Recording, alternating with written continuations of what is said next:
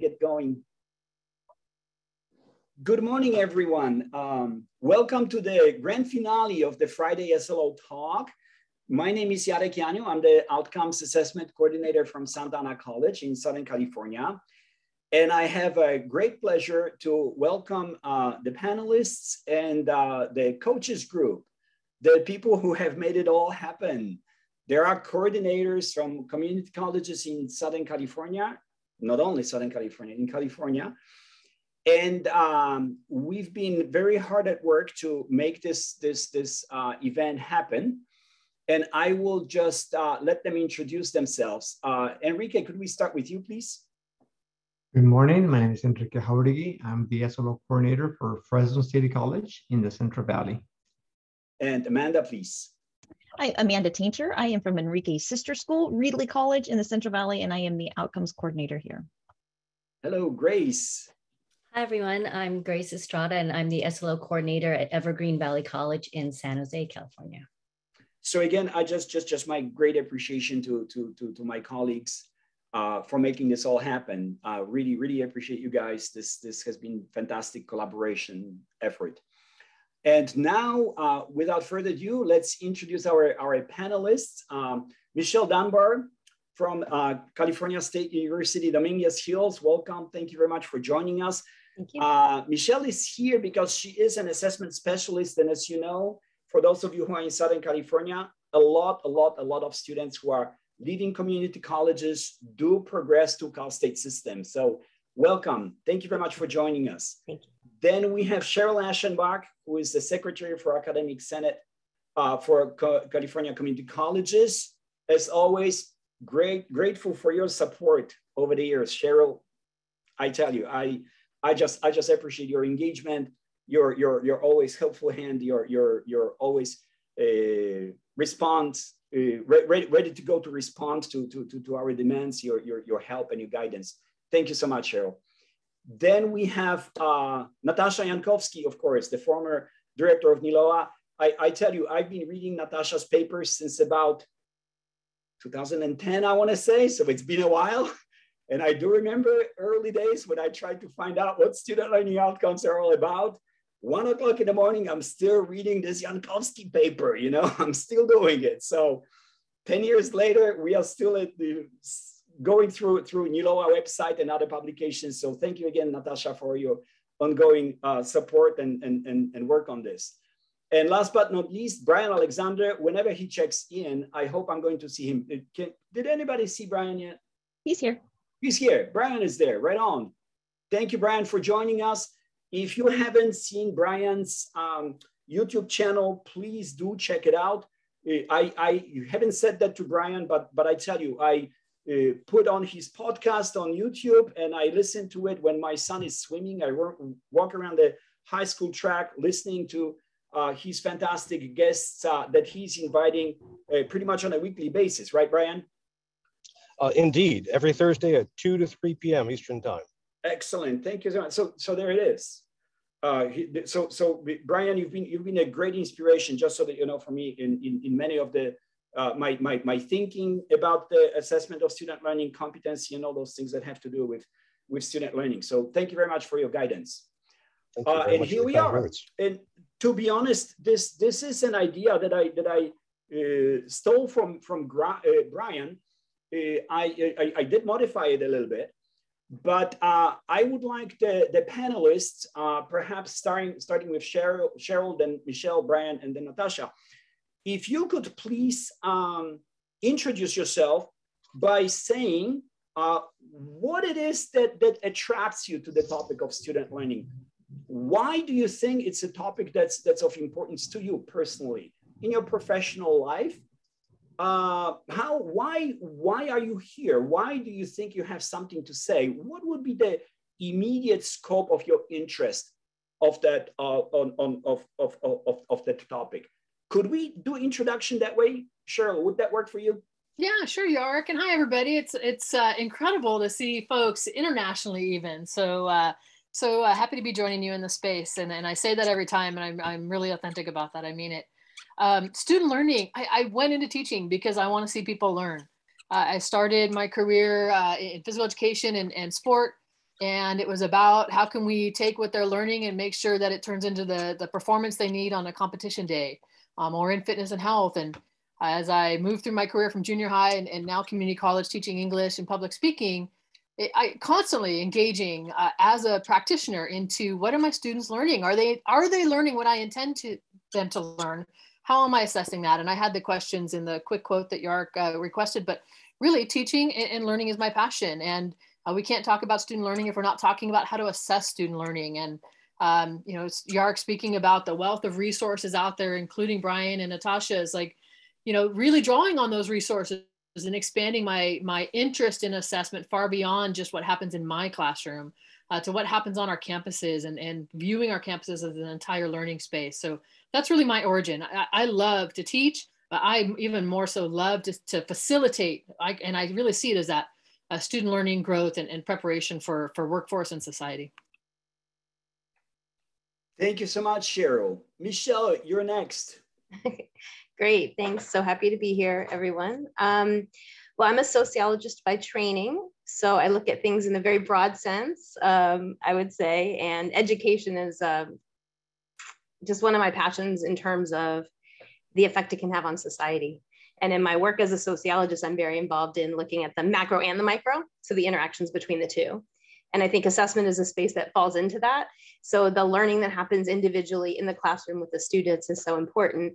But structurally speaking, when we put programs together, you know, we cobble together these courses, we make a program, and then we make a degree or a certificate program. You know, that group of learning outcomes, program learning outcomes that we're working on, and those higher level pieces that we're pulling together. I love, that's what I love about assessment, getting to work on sort of all of those levels. And the work I do right now is an integrated assessment of our first year experience program. So that's also not just academic learning inside the classroom, but the co-curricular and how we support students to be successful so that, you know, they stay, they have a sense of belonging, they stay and persist, maybe finish their, you know, community college degree and move on and so forth, and help them in the larger sense for that upward mobility in society, to get a degree, to get a better job, to, you know, to better their lives. So that's what makes me excited about it and why I enjoy doing it. Excellent. Thank you. Thank you very much, Michelle. Indeed, John Dewey was the one who said that education is a function of the society. So I'm sure that we are all sociologists at heart. So thank you very much for bringing that perspective to our discussion. Brian Alexander, you're next on the slide. Please do tell us what attracts you to the topic of student learning. Well, sure. First of all, can you hear me all right? Absolutely. Very good. So greetings from somewhere on the Maryland-Pennsylvania border right now. I've been interested in this for two big reasons. One is as a teacher, teaching writing and teaching literature and new media studies dating back to the 1990s. And I was always passionate about that. Very evangelical, in fact, trying to get students to appreciate and learn all these wonderful materials. But I think more recently, perhaps we can add to the panel in a small way, I'm very interested in how humanity is learning right now, how we are learning to rethink our civilization, ways of life, confront the climate crisis and other major crises, how we are rethinking our power systems, how we're rethinking our food systems, how we are rethinking how we view success in life and politics. And I think higher education has a huge role to play in that. So I'm really fascinated by this kind of species-wide learning and relearning that's going on right now. Excellent. Thank you very much for that introduction. That's fascinating. And I'm really happy to hear this link with what Cheryl just mentioned, right? That teaching is at the heart of everything that we do. We are concerned, we are focused on our student learning. The question that we are all going to be trying to answer today would be what it is that we mean by student learning, or what it means to assess it. Again, thank you very much, Brian. Really appreciate you having you here. The next one is Natasha, last but not least. Good morning. Good morning, and hello everyone, and to your different times, and happy driving, Brian. Lovely to hear you and get you on here. I love the focus of thinking about teaching and society and humanity and the role that all of these things play in the systems that we create. And for me, getting into this work. So my background was in philosophy, and I got into assessment and from a space of really saying things that are complex, that's okay. And we shouldn't try to make things that are inherently complex with huge impacts that are potential to students, to society, to our educational structures, simpler than they need to be, that we need to have that space to reflect, that we need to have that space to think deeply. And so one of the things that I wanted to do in coming into the assessment space is I see it as so important and interlinking to all of the work we do, to our students, to our structures, to our ongoing learning as we participate in society and democracy and all those pieces. And so the things that we do in assessment, if we don't get it right here, we can expect to see these ripple effects elsewhere. And so I really wanted to come into the space of assessment to be a good partner to help us think more deeply about our work. And yes, there are process steps that we do, but why? And what are the implications for those steps? And what are the different context pieces we need to think about so that we're being very mindful of the maneuvers that we make as we teach and we engage, and as our students learn and reflect on that learning. And so very happy to be here with great colleagues to be in dialogue, and looking forward to our conversation today. Right on. Thank you very much, Natasha. So what we have prepared for you is, again, collaborating with my colleagues and sending emails to other coordinators. We came up with a number of questions for you, topics for discussion. We have them here on our slide deck, and we'll just move through them as prompts for the discussion. Audience, just so that you know, you're more than welcome to raise your hand, write your comments in the chat. Please let us know if you have any questions, comments, suggestions of any kind. Don't hesitate to speak up. We'll let you speak, or you can just type things in the chat, and one of us is going to pick them up to make sure that your voices are heard. Without further ado, good morning again, everyone. Thank you, panelists. Thank you, coordinators. Amanda, I believe the first slide is yours. Thank you. It is. And we're going to start out with some really light questions for you to get down to. And I'm going to take a lot of creative license as I read through these, but it's basically these three premises. And it boils down to why we're all here. If the current grading system of grading and promoting graduating students, why isn't that sufficient? Why do we care about student learning? Why is the learning part important? Why isn't it just, yay, we have graduation rates? Why are we focusing on that learning piece?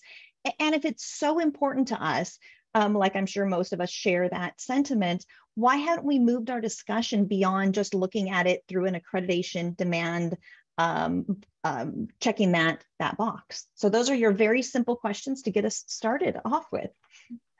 And I don't know, Jarek, if you had planned on going through, or just, you know, whatever panelist wants to attack it first. I think so. We'll just, right. Oh, Michelle looks like she is ready to go. Please.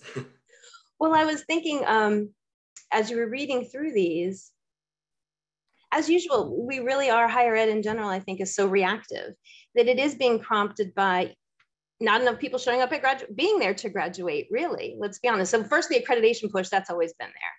That mandated, you know, carrot stick kind of thing.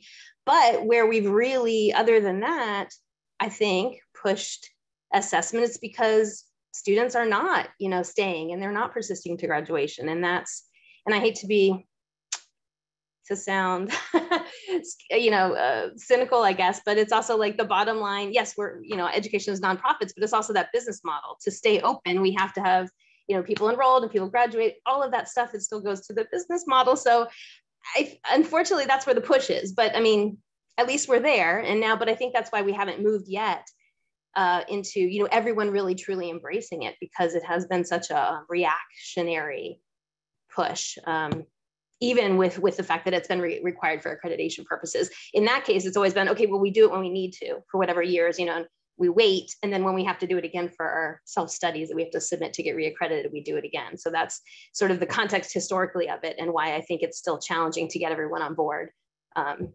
So just to, I don't know, throw that out there as an opener. I can pick up on that, Michelle. I'll jump in and follow that if I can, Natasha, or if you want, go for it. No, you get it, Cheryl. I got your back. Go for it. All right, awesome. I'm just thinking, when we think about grading, promoting, and graduating students, those are easy numbers to collect. And we look at the data and people can understand that. I think what's lost, especially coming from the community college system, is that a lot of our students don't need to graduate. And yet that's a marker that's established for that continued funding. And that's where I think we fall short. If the conversation really is about learning and students on the way to that completion, whether it's a certificate or degree, learn what they need to take those skills into the workforce, we should be celebrating that much more than we already do. And I know that's a different conversation at the university level, but at community college, I think we often overlook that. And we do, we look at what our CTE outcomes are, we look at, placement and employment, but I don't think it's still looking enough at and valuing enough the conversations around learning. When we talk about why is it important and why aren't we doing it more, it's about moving from that micro to a little bit more institutional macro level about what are students learning and how are we trying to get them to that next step. We know even within our we all have great conversations with ourselves, I assume, at least we like to think so. And then you rope in a couple colleagues from down the hall who are teaching in your discipline and have a conversation about learning. But it's harder to often go and have really meaningful conversations beyond that. We have spaces like this, which are valuable, but on our campuses, we don't always make enough room, enough time, and to really demonstrate the value of those conversations. So I think that's part of just the complexity and the time and the thought that we need to go deeper into those conversations at a larger institutional level is part of why we're not moving beyond that simple data of let's graduate students and celebrate that. These are both great points. And I think it picks up one of those things on important to whom, right? And so when we think about why is assessment of student learning important to students, it's because of how students move through our educational system. If they come for a course, if they come for this one learning experience, I need to be really clear on what I got from that. I need to be able to talk about what I can do with that experience and then move somewhere else. If we think about it more from an institutional perspective, then you start to get into some of these things. Well, I want to see a longer arc. I want to see these graduations. And we think about which type of institution, or am I trying to make an external argument to stakeholders where I'm proof valuing? I'm talking about, look at this, we do these things, so we have value in this space. And I think it becomes very different, our focus and our perspective and how we're sharing on it. But it's really hard to move beyond a lot of these assessment and accreditation discussions because we have this terrible history of it. Started with like state mandates, and we still have a ton of state mandates. I mean, California, you can understand. And then in accreditation, you have all of these things that you need to report, some of which the meaningful work that we're doing is considered valuable evidence, and some of which isn't.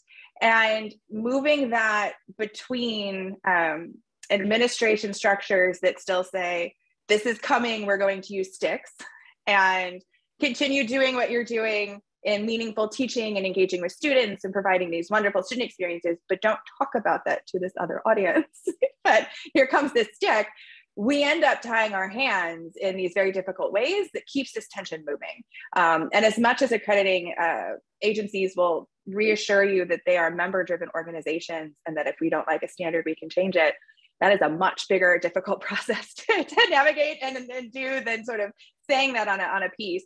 And so I think the more that we can participate in reviews, the more that we can participate in shaping the conversation on what counts as valuable evidence, and that it is that more embedded student path, the ways that they actually engage meaningfully with our institutions, the better that relationship can be.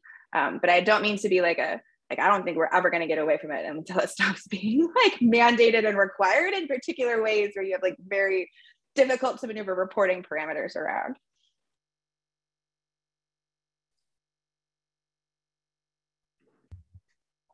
So we had some follow-up questions in the chat if anybody wanted to address those, or if you feel they were addressed throughout what you were saying. But Leslie chimes in and says, what about institutional researchers pressing of ticking off boxes rather than learning?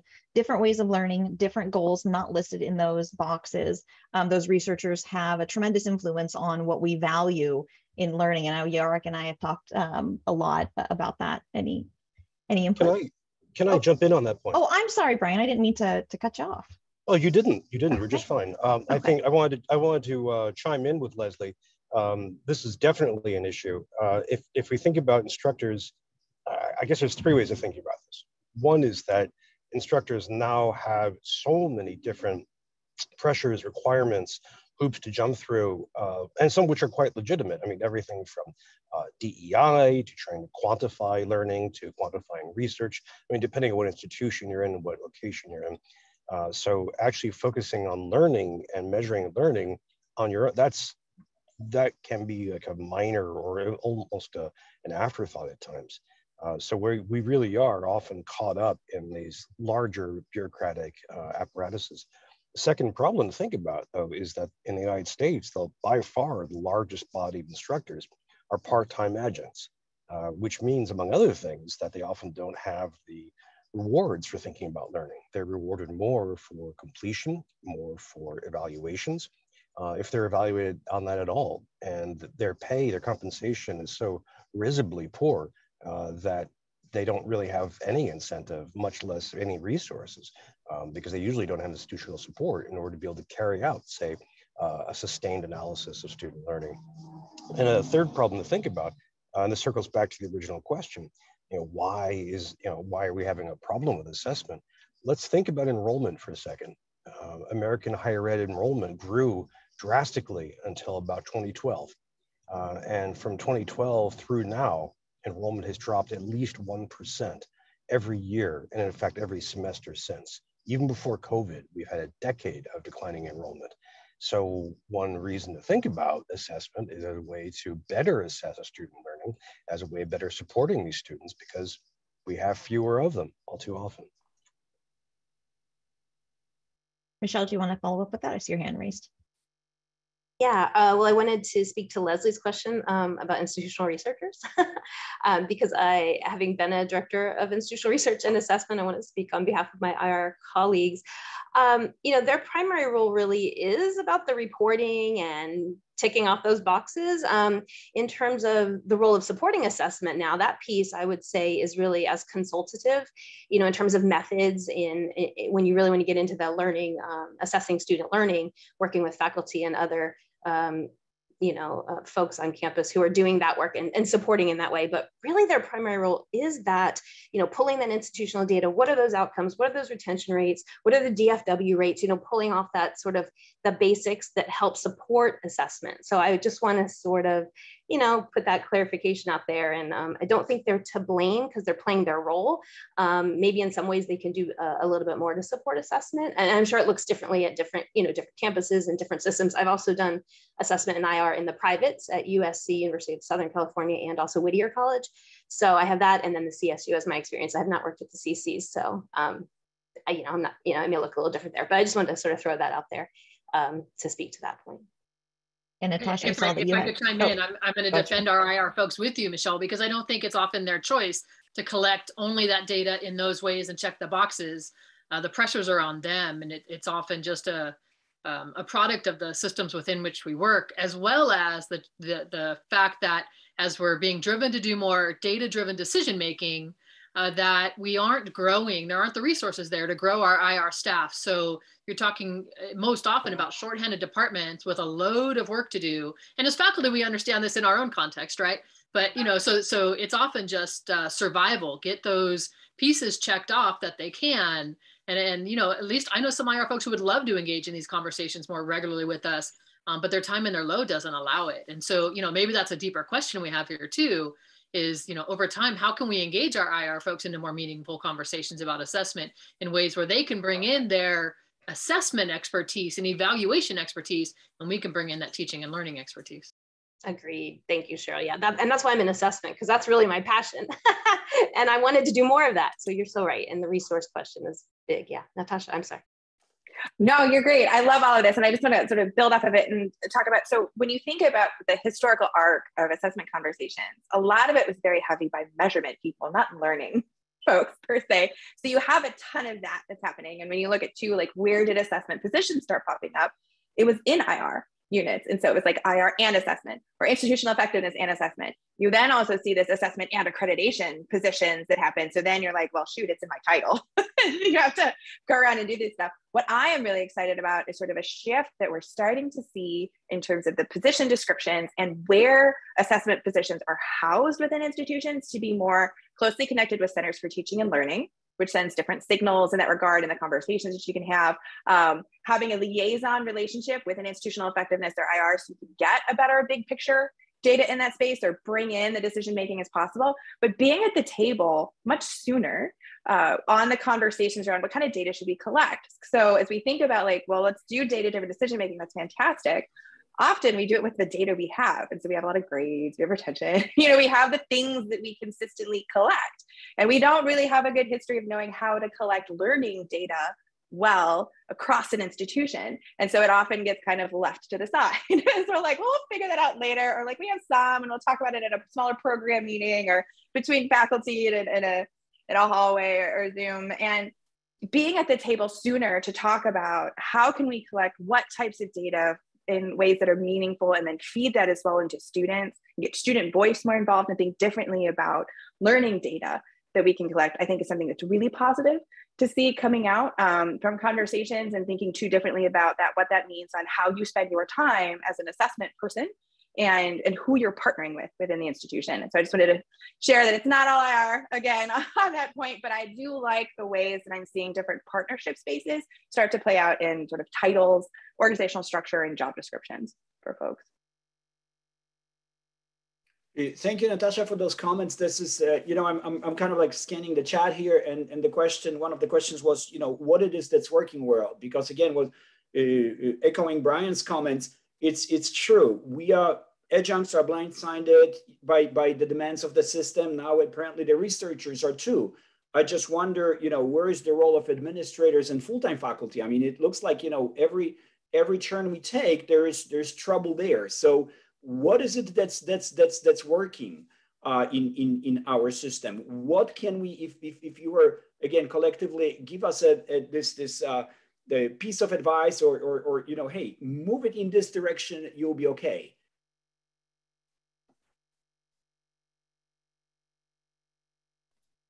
I'll start. I'll kick it off.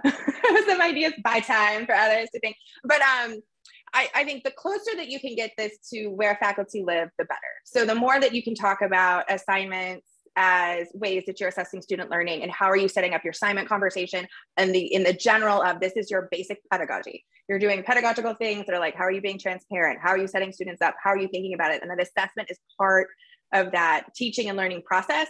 That's a huge win. There's a long history. Our faculty, remember, they have been through different iterations of this throughout the times, especially those that have lasted around. They remember when this was mandated by states in the 80s. And so you have to do some of that. How is this different from that this isn't sort of an administrative fad, but this is about good practice for the things that we're doing in it's not an add-on, but this is part of just good pedagogy and good teaching, and setting it up that way. And then how are you pulling things from that? I think it's definitely a space of working. And that's where partnerships with Centers for Teaching and Learning, thinking about instructional design, all of these become really beneficial. The second one that I'll just throw out is the more that you can involve students, the better this all seems to go. And so we do have a long history in assessment of doing assessment to our students. They are the object of our assessment. Sometimes they did not even know that that's what's going on with them. And we have a lot of learning outcomes that we wrote for ourselves that our students look at and are like, I don't know what you're even telling me, or what this means, or how this adds value. And so the more that we can think about and involve students in our process as the ones that are doing this learning and needing to understand their own learning, to be much more active and engaged in that process, and also better in their transference of knowledge, and to just even talk about what they know and can do from a learning experience, the better we are all in that situation. And then using those students as allies in partnership with others to talk to administration about the importance of this work cannot be understated. I think a lot of times faculty get a bad rap within their institutions. It's like, oh, you know, Cheryl, I'm just going to use you just because. But like, Cheryl's always going to bring that up because that's what Cheryl talks about. And so we're not going to listen to Cheryl when she raises these really great, important points. And so having someone else say these things, especially students talking about like, this is my experience, this is what I need. Back to Brian's point, at a time when like we need to hear and listen and keep every student that we have, that can be incredibly powerful to persuade and engage in dialogue with our administration. But so students, and keeping it close to home for faculty. Absolutely fantastic. And I tell you, you've touched on so many points that we are about to explore in a bit greater depth. So thank you very much for the insights. Brian, if I could perhaps ask you for final thoughts on this, what would be the direction to take for faculty, as Natasha just outlined? Faculty and student engagement is just absolutely paramount in this discussion. The question is, how do you think we can make it happen? Because we haven't been obviously doing it, right? Well, there's two ways we can do this, and both have issues. The way that we've often been doing it is bottom up, where you have a faculty member, you have some staff, maybe you have a center or an administrator who is able to push this a bit, and then they just try and expand their interest. So hosting conversations, spreading professional development, growing people's ability to think about student learning, changing their assessments, changing their grading, and all that. The other way is from the top down, is when the board or the state mandates this or supports it. The president encourages this, and it comes from the head of academia, if it's a provost or a VP for academics, and then drives this down through departments, divisions in some places, then down to departments. The former has the advantage of being more democratic and more based on interest and participation. It has the downside of taking a lot of time to grow and also running into all kinds of obstacles, including faculty status. The second one has the advantage of being centralized and has the potential of actually having money attached to it, which is great. It has the downside of running into one-size-fits-all problems and also being seen, not unrightly, as an imposition by faculty. I think in many ways it's going to depend on the culture of institution, its size, its character, its shape of faculty governance, how it treats paracurricular centers like assessment centers. But I think one or the other is going to have to be involved. And in either way, it's going to require a lot of resources. It's going to require money in order to pay for people's time, as well as for new hires. And it's going to require just a lot of time to do this. And right now, we don't have a lot of either money or time. So it's going to take some serious political negotiation in order to wring free the capital to do this. Wow. Brian, it resembles, reminds me of our climate crisis discussion, right? We have to do something about it immediately. And look where we are, right? Nothing is happening anywhere. So that's just fantastic that you put it in that perspective. It's true. It's been a contention for so many years, time and money, and really focus on learning, engagement of faculty and students, what Natasha was just referring to. So this is just fantastic discussion. Thank you very much for your insights. We should move on to slide number 2, because again, many of those issues are going to come back. Amanda, if you could please, there is the guided pathways, and I'll let Enrique explain the concept. Oh, the concept. Jarek asked me to be the bad guy, so I want to be the bad guy here. Thank you, Jarek.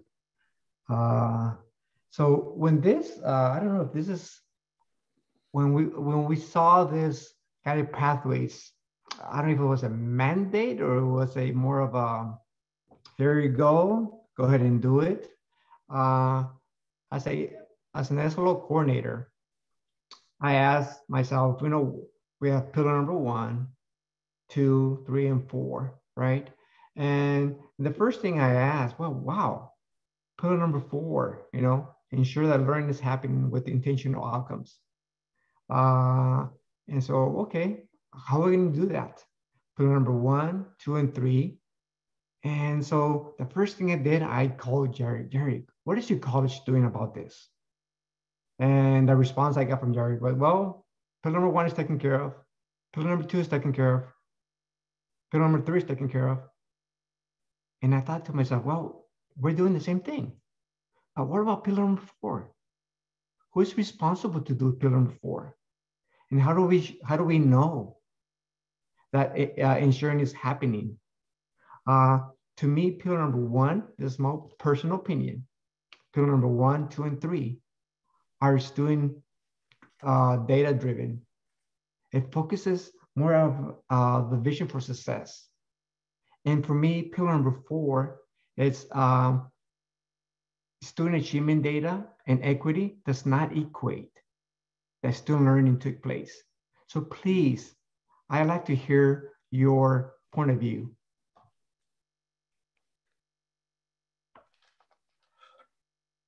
I'll actually jump in since you mentioned the vision for success, and I was just going to type something into the chat.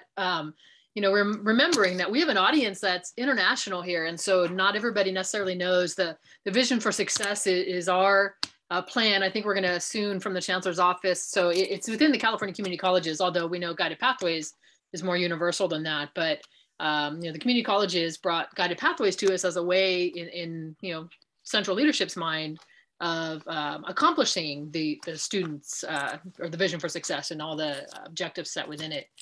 But I think what you mentioned is, that again, those first three pillars, and I would often say, and again, within the California Community College specifically, we pushed really hard to get colleges to have faculty leadership in their Guided Pathways efforts. That was a challenge and still continues to be a challenge on many campuses. But those first three pillars in particular are further outside the classroom than the rest. And so when we talk about four, now we're going back to those faculty conversations. And, how do we, and I think it was Eugene made a comment earlier about that currency, grades are the currency of education. I'd say credit hours are another currency of education. How do we take those conversations from beyond faculty to institutional conversations? The rest are more structural. Hey, what do our degree paths look like? Everybody can weigh in on that. What support services do we have for students? But when it's really talking about what do we need students to learn? How are we assessing it? And then how are we, then engaging in more conversation about that? I think all of our colleges are hung up on that. Sure, and you mentioned that, in pillar number 1 and 2 and 3, it seems more like they're in the student services side. But then again, who's responsible for pillar number 4? Is it the SLO coordinator? Is it the faculty? Is it the college? Who? And then how do we start assessing pillar number 4?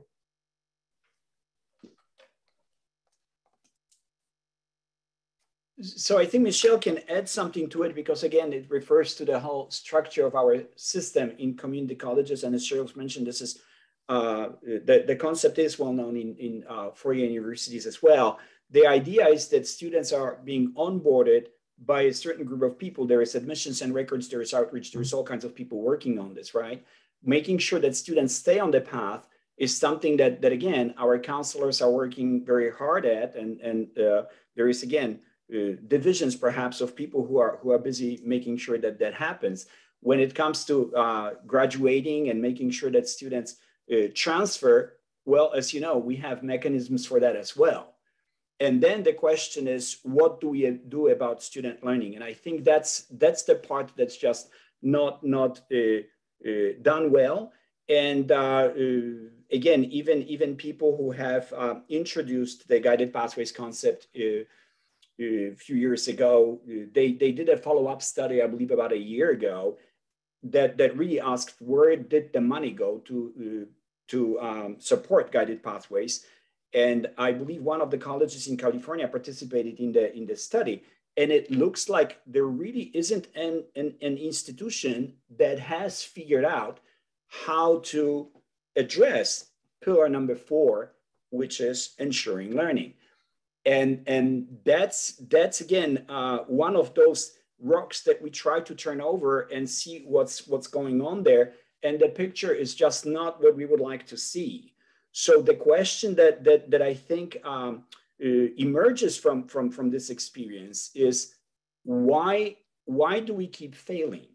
Why is it that we have 3/4 or 90% of the college working for the first 3 pillars, and then everything else is unaccounted for lack of a better expression?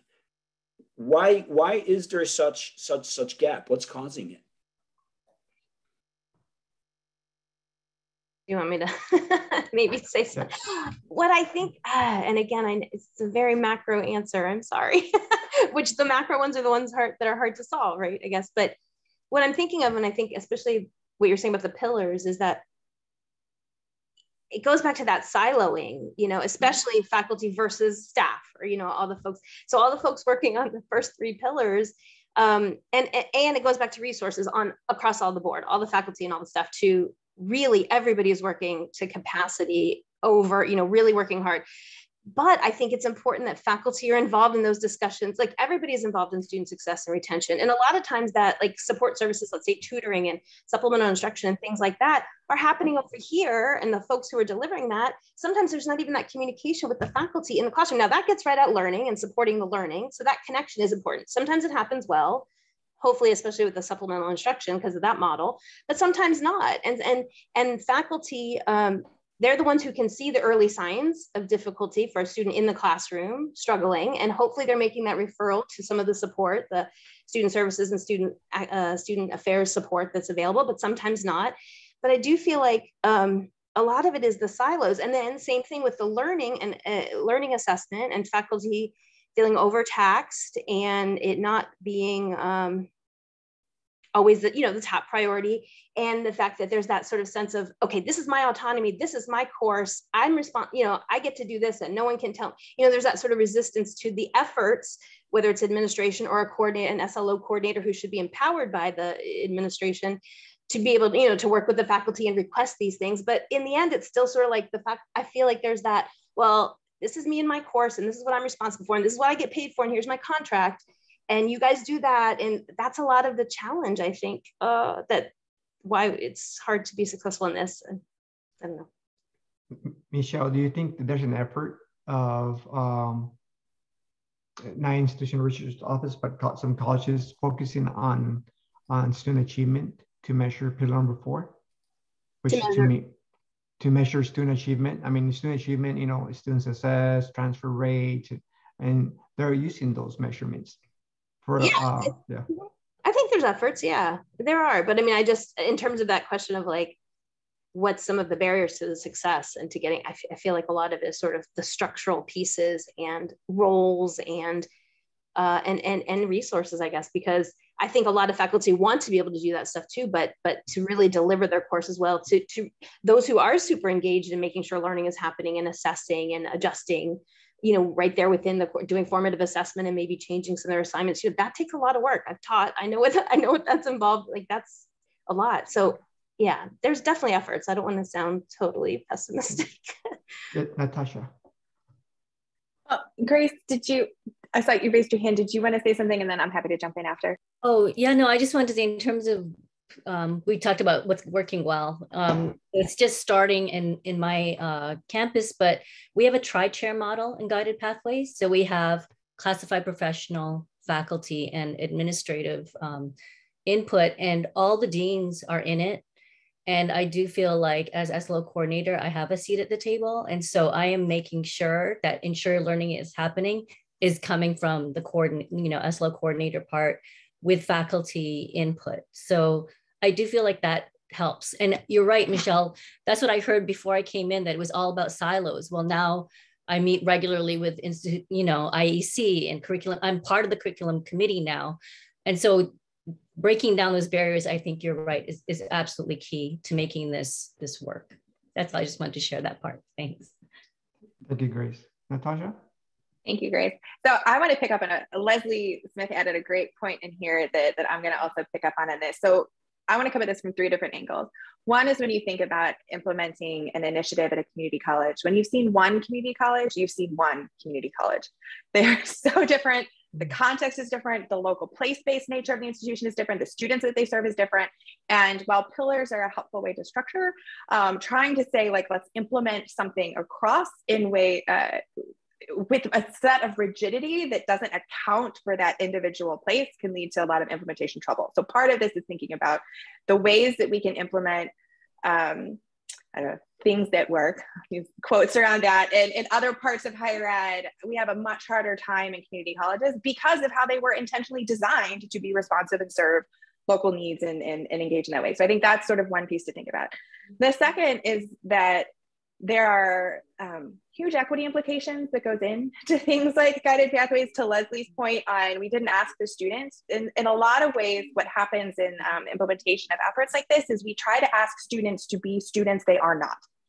We try to say, take X amount of courses in this sequence at this time. And that's just not how our students engage with our institutions. It's not how they have the time to participate in education.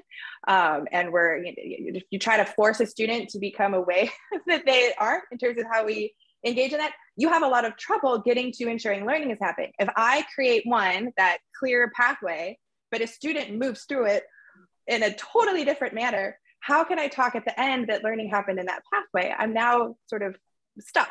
And that's not how we assess. That doesn't make sense because we can't really think about pathway movement in that same way for our students. We have to think differently about how they're learning. And a lot of community college assessment has historically been course-based. And thinking about how to move that to a program gets really tricky. And so to then think like, how do you do that as a pathway?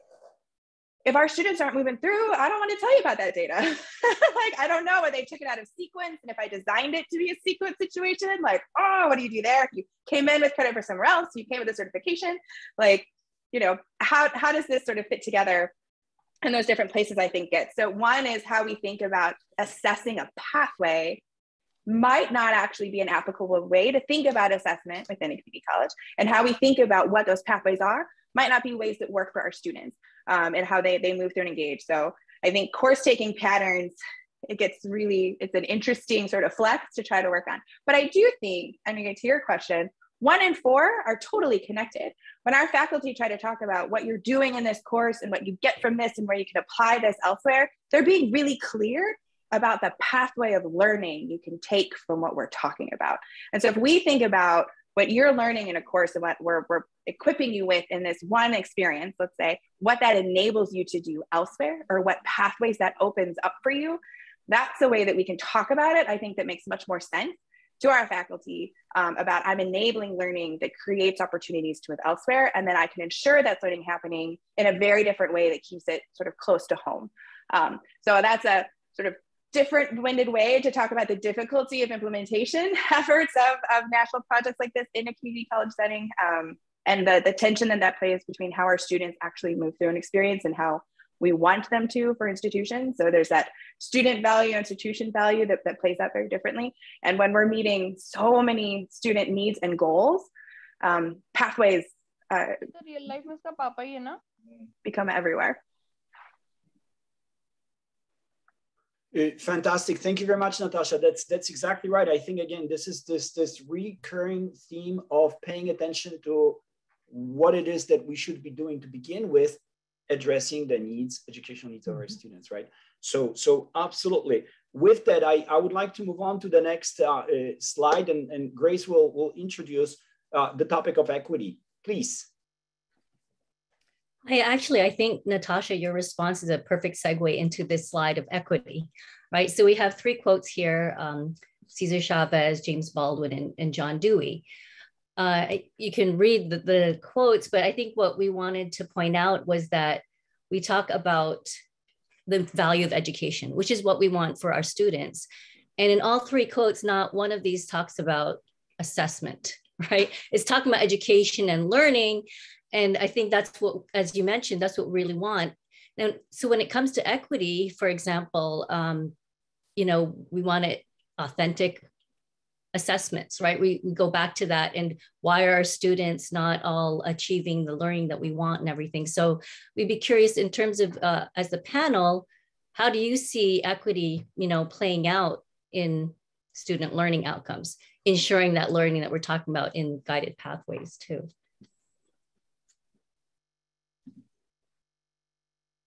Yeah, we could start with Brian. We didn't hear from him last time. Well, I'm not sure what I can add here. I'd really like to keep learning from other speakers. I guess the one thing I want to add, if I could really quickly to this point, is that there's a strong impetus behind improving these pathways.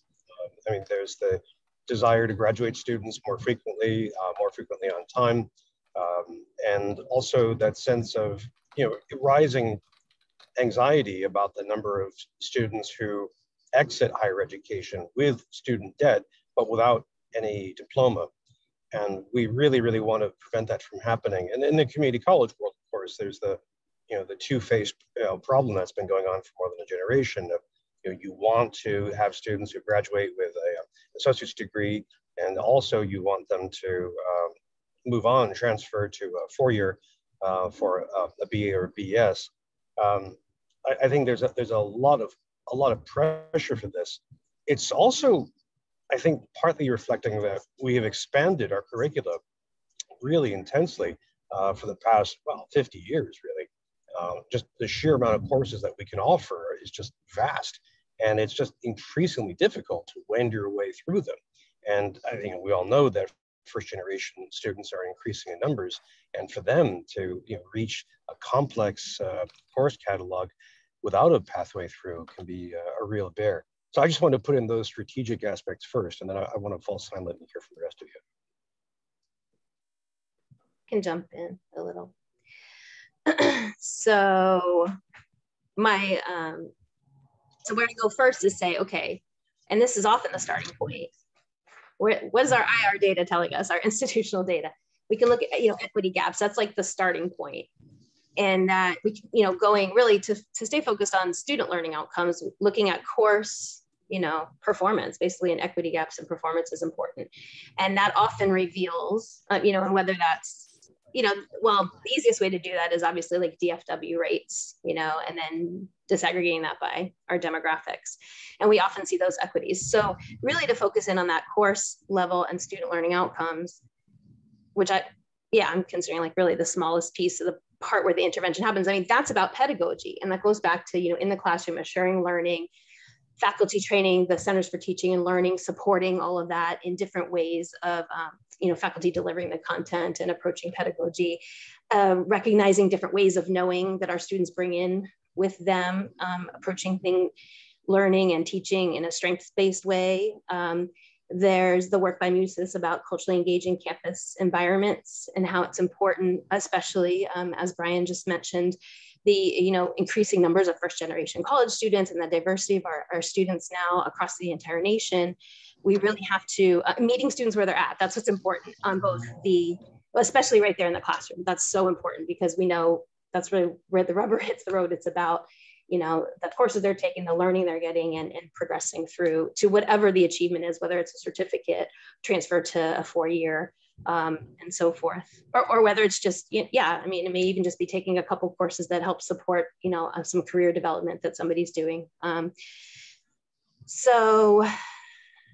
think, that's just and then of course we can look at equity gaps in terms of persistence and retention and graduation and transfer rates. And that gets to more of that holistic, not just in the classroom and the student learning assessment, but the assessment of the other support services and how they're all working together. So that goes back to that sort of integrated piece that I'm working on with the cross-divisional and so forth. But I think to focus in, I wanted to really stay with that student learning outcomes. It really is about that coursework, the faculty, the pedagogy, and how we can work toward equity. And it really, that faculty training piece is really, or professional development is really a challenge. And one of the things earlier I was going to mention, and this could be a way bigger conversation, but I've been curious and wondering, it's been 20 years since I did my doctoral program. So I don't know, but I don't think, faculty, when they're getting trained as graduate students in any field, maybe STEM does it a little bit more, but certainly generally, none of us were taught to be teachers. We were, generally speaking, maybe even at the master's level, I don't think, I don't know.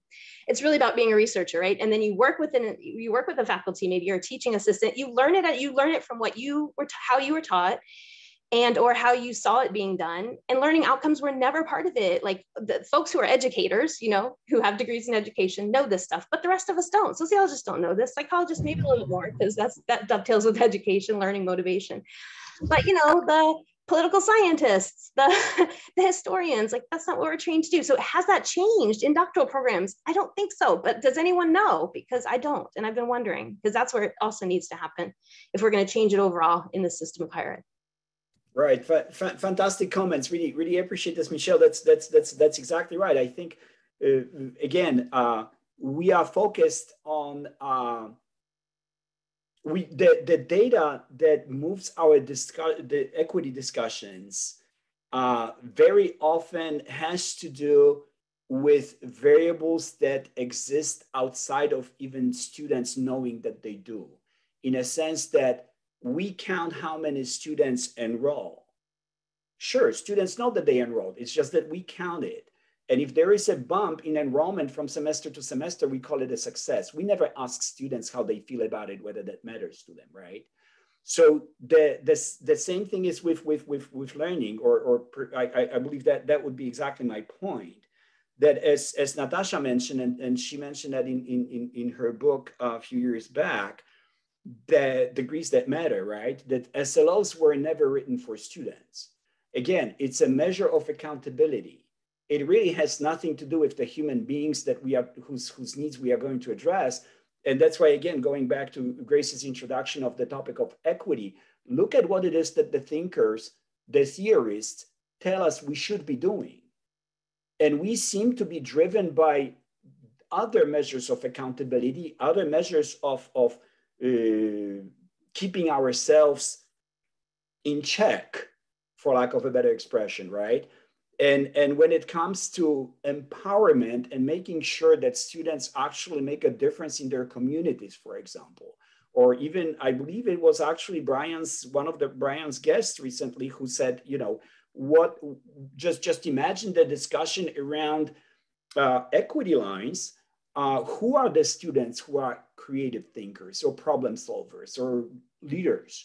Who are the ones who are gaining those skills to excel from within their own realities?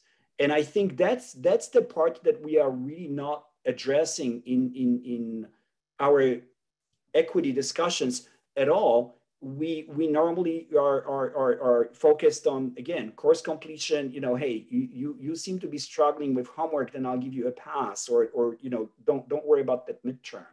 But it's still the system of accountability, as Michelle described, that's not really invented by faculty, but rather ingrained over the years that we go, you know, through educational system, and we are really reassuring or confirming the system that that made us successful, right? So there isn't really that much of a window for creativity here.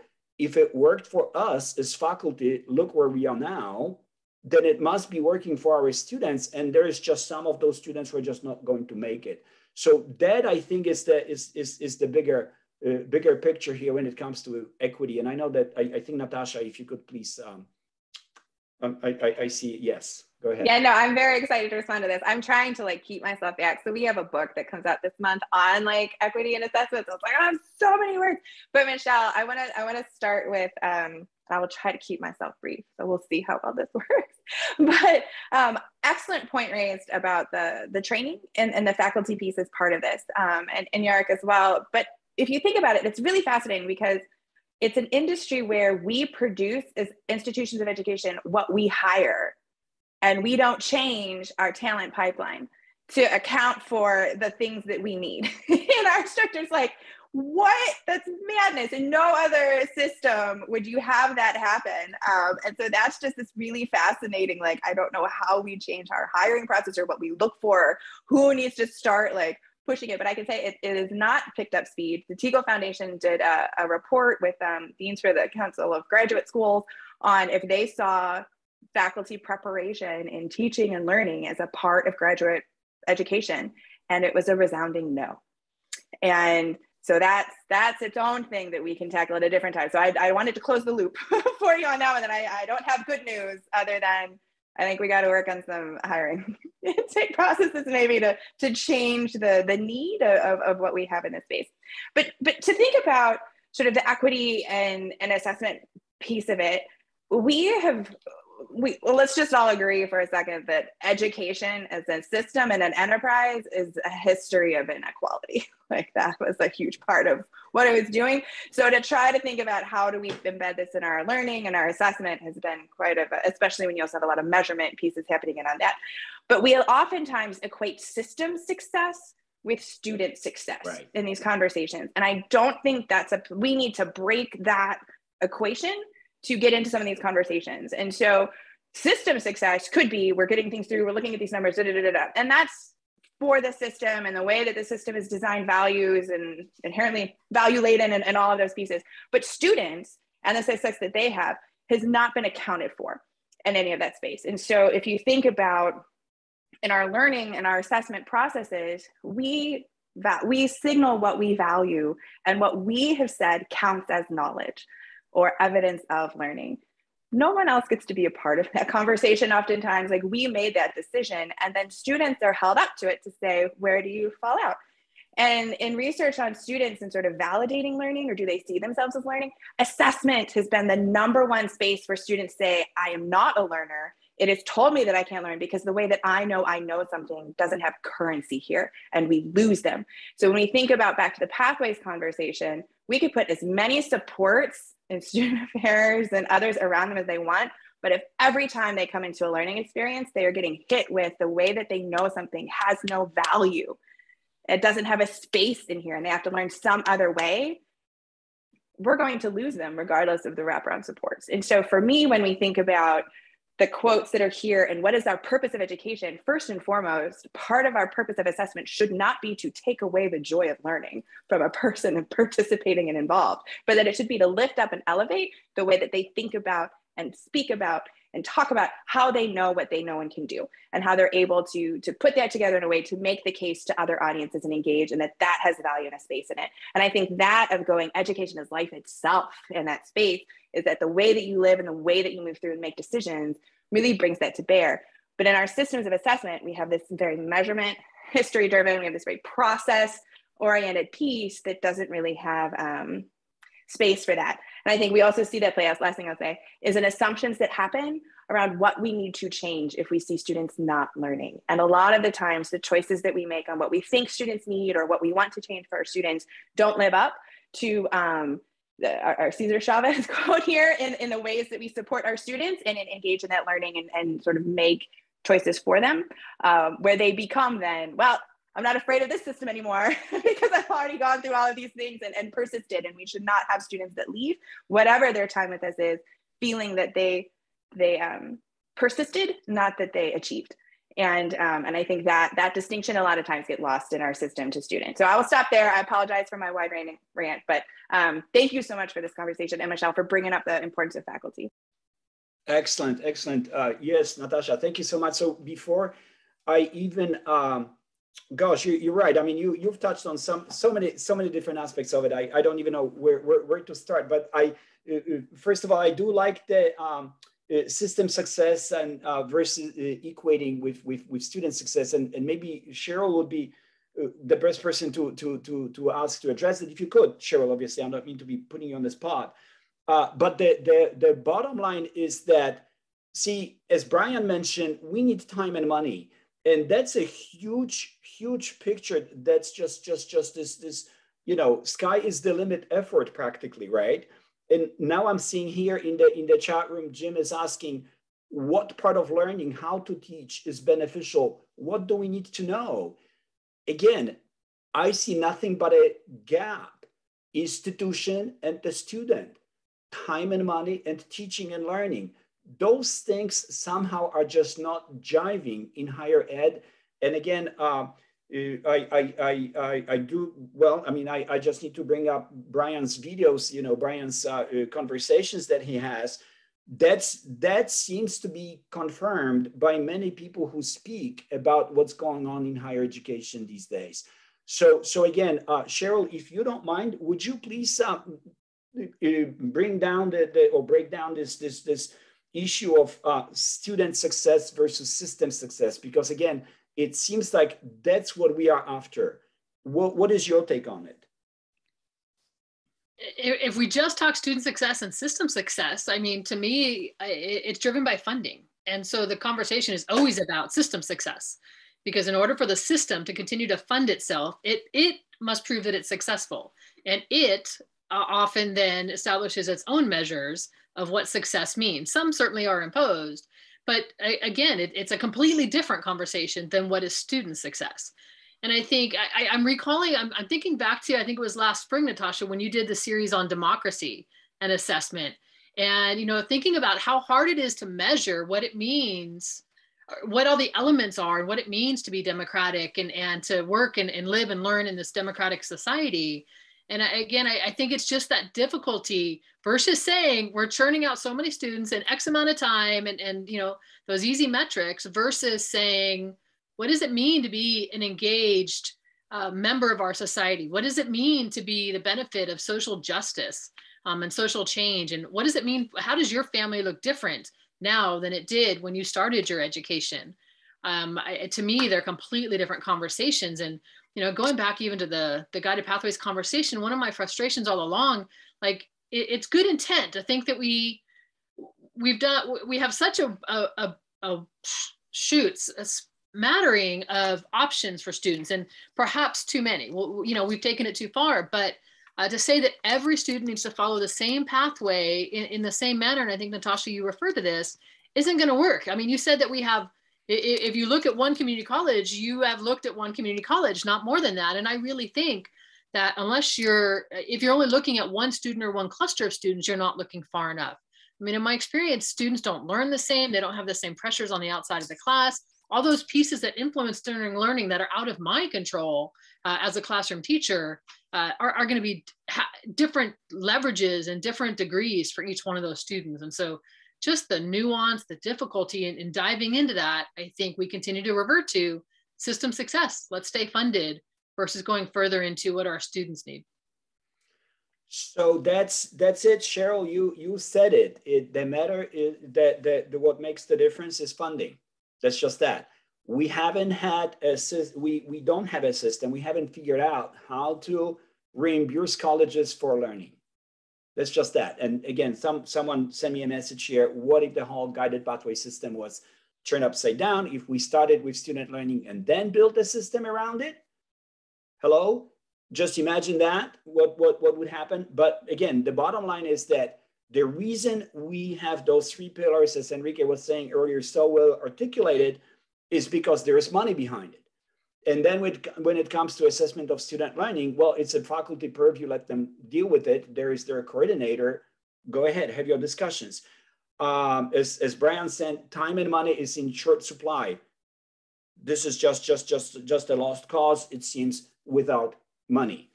Brian, if you were to add to this discussion of system success versus student success, since this is probably the best I can do at this point, considering that, you know, I see a myriad of issues here coming up in the chat. Would you please summarize the discussion for us, please?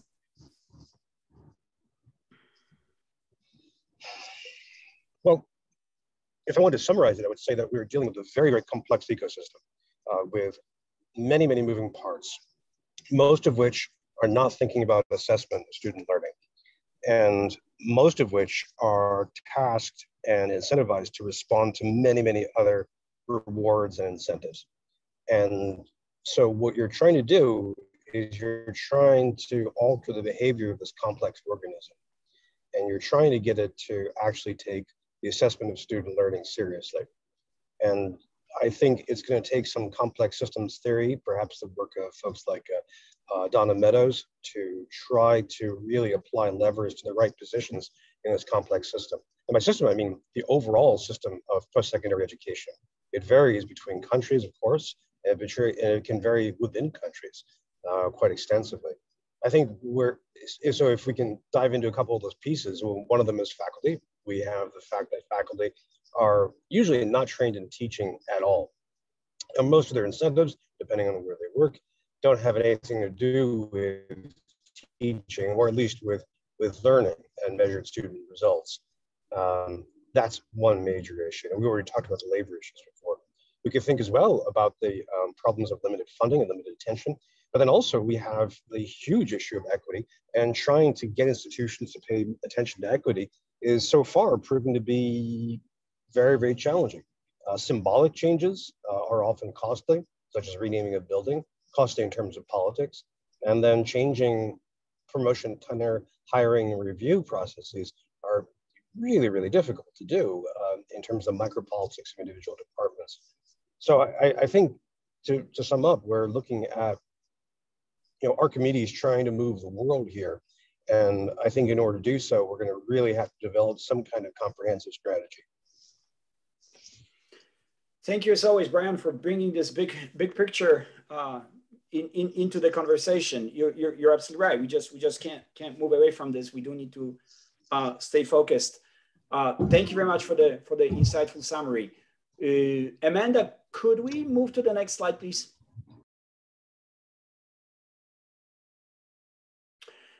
And this is going back to the data, and I tell you, this is an attempt to address again this gap that I mentioned earlier. We do have data on one side of the spectrum. Michelle already spoke about this. And on the other side of the spectrum, we have data that really does not address the question of student learning. We just don't have institutions and programs that would do it well. They are there. We certainly have in the system capacity to build it up. The question is, if you were to envision what type of story could assessment of student learning tell us? What would data focused on assessment of student learning, competency, skill attainment? What do you think we could learn from this? Why, and perhaps, again, addressing Brian's bigger picture, why aren't we talking about it? Why don't we feel compelled to ask questions about data that really is focused, reflective of what it is that students learn rather than what they achieve? I think number one, it might be because it's so qualitatively rich. That's not to say that there isn't some quantitative data, but I think SLO assessment really is so much more of a qualitative endeavor, supplemented, I would say, by, or complemented by quantitative. And I'm a mixed methodologist too, so maybe that's just my frame of reference, but, and it's harder to summarize and to, and then also if in this, I wondered, Jarek, in this question, the quote here, to improve student outcomes. Here, do we mean student outcomes meaning like transfer rate or graduation rate or completion rate? Is that what's presumed in this student outcomes? So Michelle, just so that you know, that's one of the slides that we will probably not have time to tackle today. But let me just say that there is the confusion about those designations has always been there, ever pretty much day one when I started reading Natasha's papers, to be honest.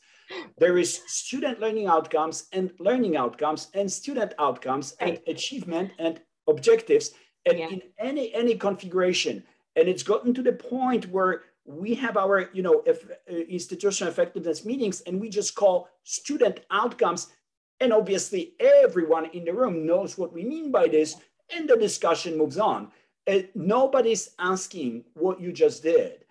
That again, that's probably one of the pitfalls and really tragedies of the whole discussion about assessment of student learning, that those terms have never been defined to the point that will make a difference or reaffirm that when we use those terms, we know what we are talking about. And that's just that. So this is this definitely refers to, the conversation is about assessment of student learning. So let's just leave it at that, right? Well, the reason I say it though too is because I think intuitively, or the way it has been, and this is part of the context of what we've been talking about, is that general student outcomes does mean something that's valued by the powers that be, the funders or the different stakeholders and so forth. So that's why, and that tends to be some sort of rates. It does tend to be quantitative, something that we can, rank against others and so forth. But then the student learning assessment, I'll still stand by what I said before, is more qualitatively rich and harder to summarize. And then to connect it to these sorts of quantitative measures, the traditional measures we have, whether it's transfer rate or completion or whatever, time to completion, it's not a direct connection either. It kind of, again, it goes through the learning is happening in the course, keeping it to courses. There is learning outside the classroom. I'm going to keep it for the sake of this at the course level. And then you have to kind of like, okay, what's happening at this course? And then that goes to DFW rates. And we know the whole grading is a whole nother piece of the conversation, and whether that, we know that that's rife with problems in terms of what it's measuring with learning.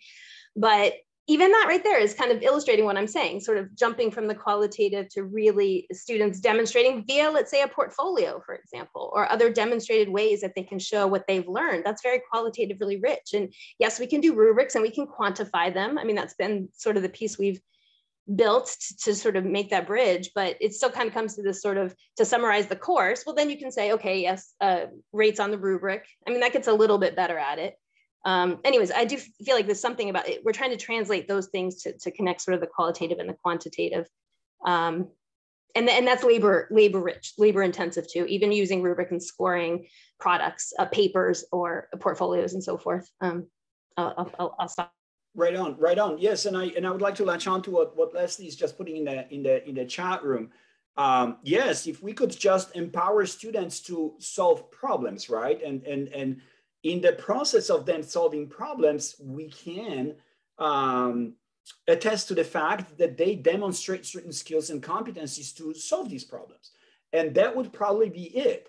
And again, not that I have all the answers all of a sudden, but I think that's where the discussion about data would get us somewhere, that we would be able, like by the system of rubrics or otherwise. Again, there's people who are who know about assessment, how to develop tools for assessment of student learning much better. That would probably, again, if we only had time and money, we could probably have meaningful discussion about how to make it work. Portfolio could be one of the examples, and you're absolutely right. It sounds scary right away because it's qualitative, it's murky, it's difficult to attest to. At the same time, we have a grading system, and we seem to be okay with that. How murky is that? I mean, that's probably as murky as it gets, but you know, that gets us to this bottom line number. Natasha, Brian, Cheryl, any thoughts on the data of assessment of student learning? I'll just share that I've been throwing links into the chat as we've been talking. And I was just typing up a response to Brian's question, and I'll stop with before I throw the link in about like how much portfolio assessment is going. So I think part of the problem that we run into with the data is that we're stuck in this situation between some stakeholders that really want comparable information and want learning complex drill down into these very like clear set of metrics, and then others that are like, it's this whole range of stuff that's going on. And so that's where you see things like a portfolio assessment that says, well, you can look across and see this learning. And I think it's also what the value project led by AAC&U, the valid achievement of learning in undergraduate education, was trying to do, is to say, okay, if we can create rubrics that you can use across the institution to look at a wide variety of ways that students do this, can we still get that sort of desired number piece that we have within some stakeholders? And I think the answer is we're never going to get there, because and I think we should just give up that dream. So when we would have conversations at the National Institute with policymakers, they would be like, I want to know, do students learn better at this institution or that one? We'd be like, I don't know. It depends. Like, what student, what's the program, and when do they come in, and like, what are they trying to do, and what did they do before that? And like all these questions, they have no time for that. It's just, I want to know, and tell me, and how can we sort of get that? Because back to the point about money, I want to know who to give my money to. And I think the short answer I'll do to this is we haven't tried to change that narrative. We haven't tried to change the narrative away from that it's about performance that you should define funds. That instead, there are other ways to think about funding structures and how we need to get into that conversation, and what we incentivize and what we reward. We have, as a field, sort of adapted to trying to find piecemeal solutional data that temporarily appease these requests. And that ends up with where we have a ton of data that no one knows what to do with, but we trot it out in an infographic when asked, and we put it on a website to try to make our case about something. And yet we're still then like, well, what did that have to do with learning? And did that actually help anybody out?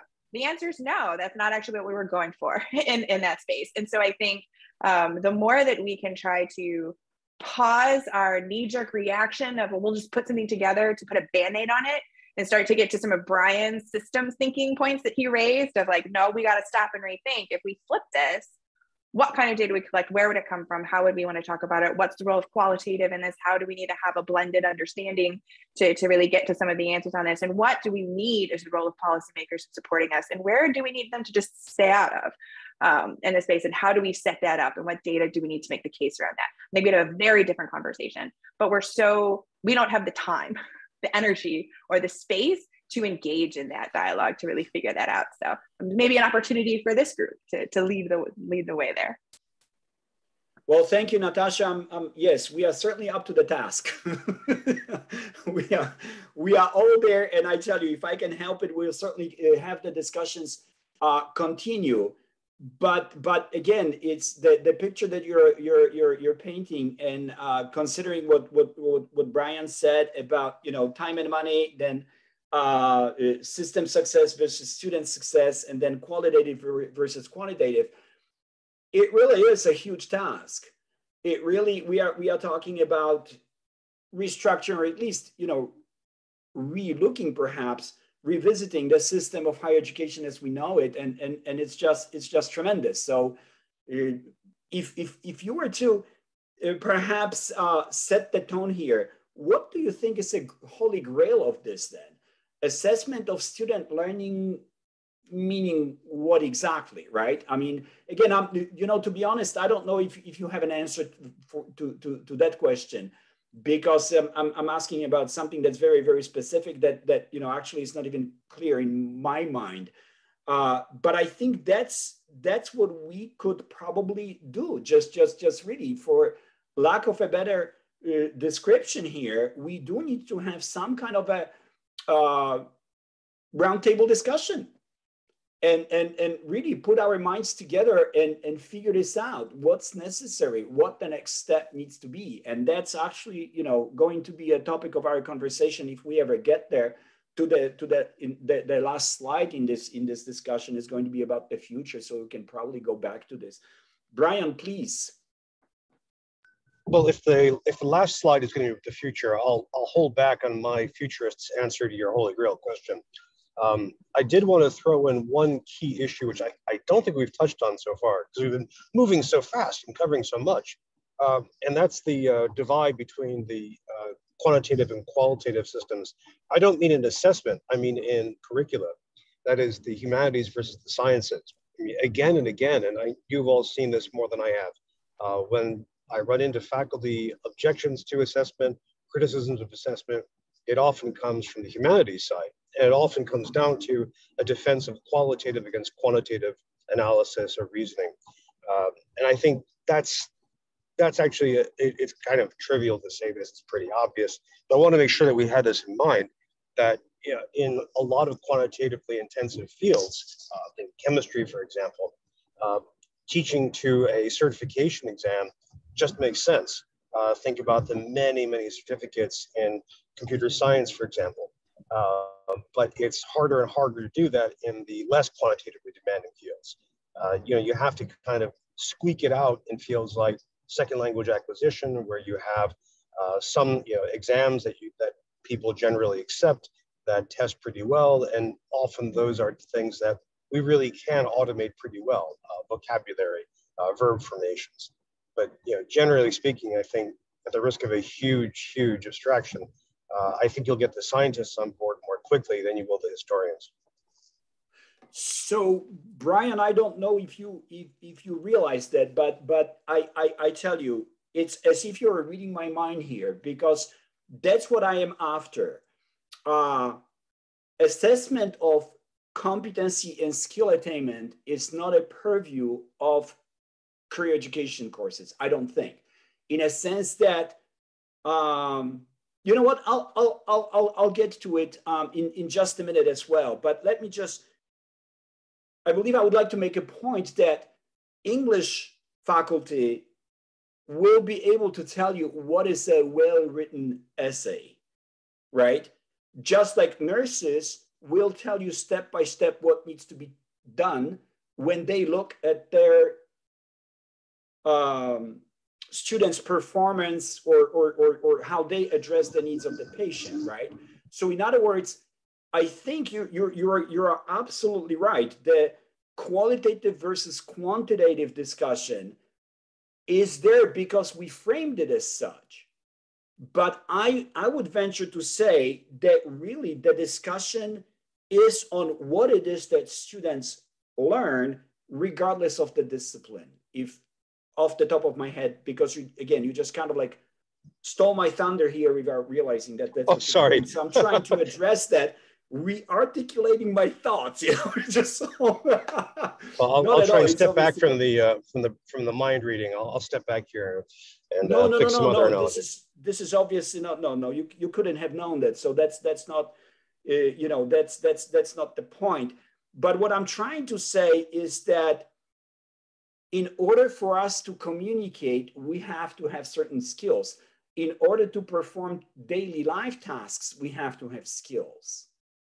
And for whatever reason, we put academia, higher ed, specifically in this ivory tower of untouchable environment that's so remotely located from daily realities that we forget that the relevance of learning to our life. So we'll touch upon this again. And Brian, again, as always, I'm just so very grateful for your thoughts. Please. Could I jump in a little on there? Because both what you said and speaking to what Brian had just said too. I mean, yes. That what you just said, it gets right at another piece we haven't even tackled yet here, institutional learning outcomes or the general education learning outcomes, those overarching, the core curriculum, whatever it's called, you know, in the different systems and different schools that, you know, we do want students to come out with, or, you know, again, the AAUC, the value rubrics, all of the core learning that we expect somebody to come out, you know, I don't know the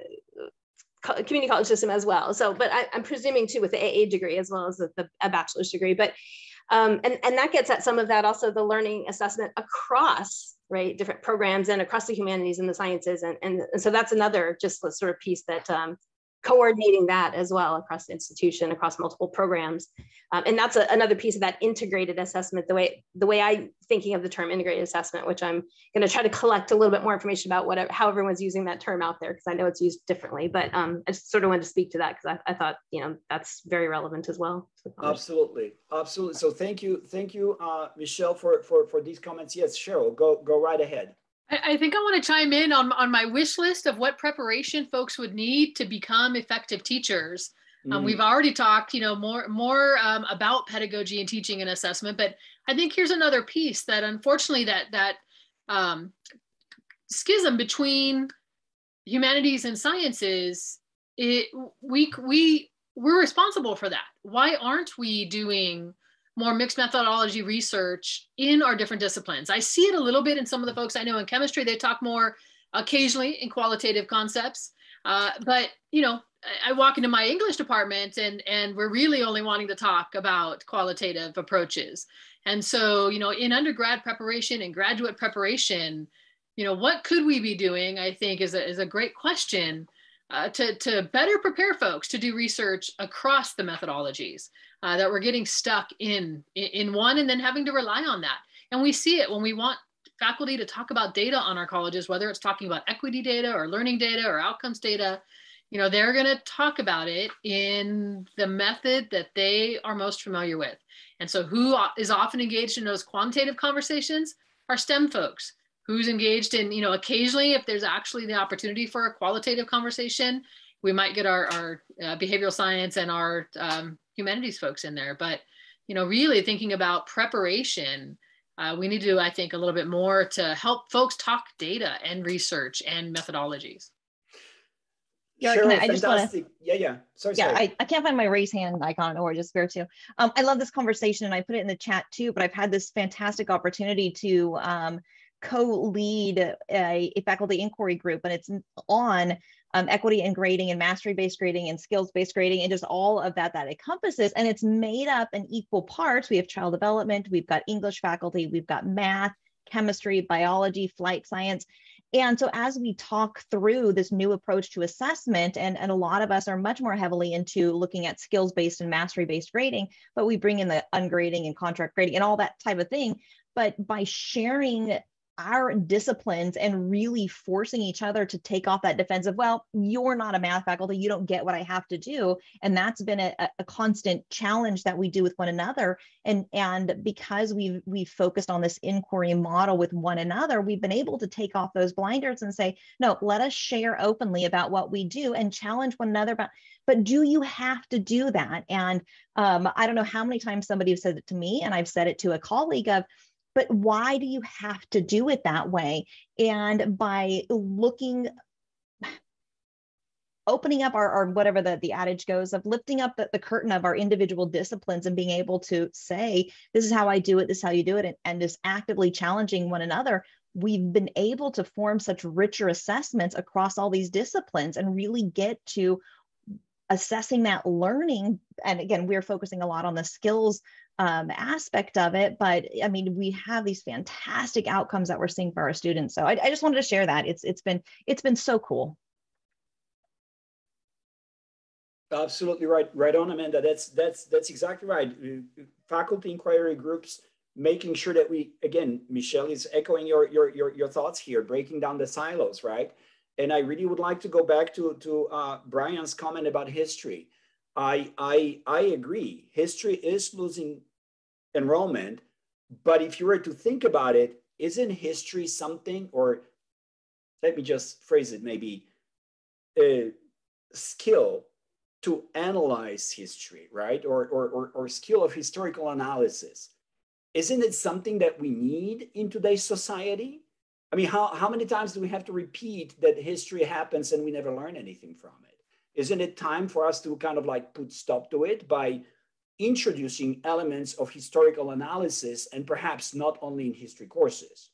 So again, going back to, I believe what Brian and Natasha alluded to, is really looking at what it is that we need to be doing within our system, so that it's not just history class, but what you really get out of this. I believe that's the link that we are not articulating very well. So again, Brian and Natasha, thank you very much. And Amanda, this is just fantastic summary of this. Can I pick up on a great point that you just made at the end of that? So you've made several, but I want to grab that one. So part of this is thinking about most of our, let's just take a history course as an example, was built around content. So I have to cover a certain amount of content. It's a survey course. I need to cover this amount of history. It wasn't about teaching historical skills or historical analysis, or even an introduction to the discipline. But what does it mean to think like a historian? And if we flip, so when you think about like what would happen, or what would our data look like, or what would this be differently if we led with some of those student learning outcomes? And if we're saying, okay, part of education is to produce democratic citizens, and democratic citizens need to have an understanding of history and be able to critically engage with it, then our history course becomes preparing you to be able to critically engage with history. And it would look fundamentally different. And we might not have the same sort of situational enrollments of like, well, I could just search this up online and learn about what happened in this time period and watch some YouTube videos. Like, why do I need to take a course on this? Difference in situation. But the way that we talk about and what content we want to impart versus what we want people to learn through that content gets lost in the fray. And so I just wanted to elevate that point because I thought it was such a great one. Thank you. Thank you very much, Natasha. Enrique, go right ahead. Thank you, everyone. This slide, talking about resources specifically. The question I have is, at the community college or at the chancellor's office, what about learning institutes, centers, where you have a collaboration of the institutional research office, guided pathways, the equity, the SLO coordinators, I mean, like Amanda mentioned, all the above. Having the adjunct faculty, full-time faculty, new faculty, learning, having the resources tied to the chancellor's office. And when I say resources, how come we don't, fund those resources or centers? To me, that's the greater question. Right, I agree, Enrique. That's something that's absolutely mandatory at this point, I imagine. And again, Amanda described the faculty inquiry group that she's engaged in. I agree. I think those entities should, as Brian mentioned earlier, originate from this bottom-up effort, I suppose. Again, this has to come from faculty if we have time and money, right, for this to make it happen. But if it should, then let's go ahead and make it happen. Again, this idea of a roundtable discussion. Let's get together, figure this out. That's what we are after. So absolutely, Enrique, spot on. Amanda, there is, and someone, Leslie mentioned non-credit. If sure there weren't, I apologize if there was someone else who mentioned it before her. Just so that we kind of like acknowledge this comment here. non-credit is an entity that is a concept that does exist in community colleges system. And it really kind of like, by definition, flips the whole concept of learning upside down, that students who attend non-credit courses are not there because they are going to get a specific certificate. They are there to attain specific skills. It's an open entry, open exit system. When students feel that they are done, they are done. They just simply leave. That's the concept that, again, Competency-Based Education Network is articulating quite well for higher ed. I just wanted to acknowledge that. Amanda, could we please move on to the next slide?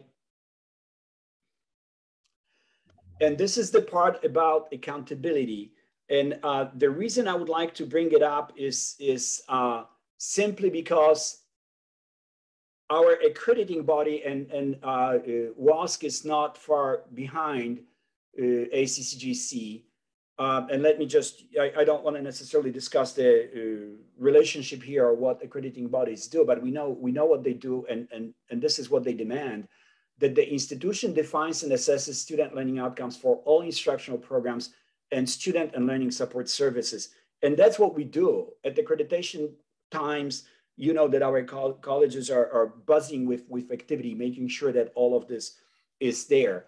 But Amanda, if you could please click on the link that I just posted there, so that we can kind of like take a look at what it is that's happening in the world outside of academia. You know, actually, could I? The second one or the first one? Yeah, I'll stop share. Please. That's probably easier. Mm-hmm. Thank you so much. And let me see. So it's going to be right here. Can everybody see my screen? Can you see my screen? That's the skills and education. Yeah, we can. Excellent, super, thank you very much. So the reason I would like to bring it up is because we are talking about enrollment, and I think I do have one slide about this. But as far as our accountability is concerned, look where our discussions are. And this is one of those slides that Amanda, I think, coined as you know, shock effect, right? That our discussions are just like we talked a few minutes ago. What's the difference between outcome and objective? How often do we assess them? What difference do they make anyway? And in the meantime, this is a website from McDonald's, Skills and Education. This is a Walmart website, Walmart Academy. Take a look. They have their own college. They do. This is Chase Leadership Development Program. This is, and then there is, what was it, Premier? And again, I started looking for those websites for different corporations and different employers out there who specifically address the need of students to bump their skills up so that they can offer them employment. And this college here, I landed on this website. I believe I was checking out Toyota, I think, or Honda Motors, you know, one of those. And here they are. And finally, last but not least, obviously, there is the Google Career Certificates. You know, they take people off the street, literally, with really very little skill. I don't even think they require a high school diploma. And they coach them and they tell them what they need to be able to do to fulfill the job requirements. And then at the end of the day, when they are successful, if they are successful, they are offered a job at Google. And who wouldn't want to work at Google, right? So again, the question here is, why is the gap so wide? Why is it that we are focused on accountability measures that really do not help students? And we've been, you know, again, we talk about enrollment. Who knows? I honestly don't know. Maybe we could start discussion on this topic from that perspective. Where do our students go? Because it, you know, as Brian mentioned, decline in enrollment was happening before COVID. And then we started saying, well, yeah, COVID did it because students had to go back to work and whatnot. Life happens. But perhaps there is something more to be said about the role of entities that historically have not offered degrees, and here they are, filling in the gap. So what's going on? Is this something that we are missing in our discussion, and we are just being blindsided? We are ignoring this, or what's going on in the society at large? Who is attracting our students, and for what reasons?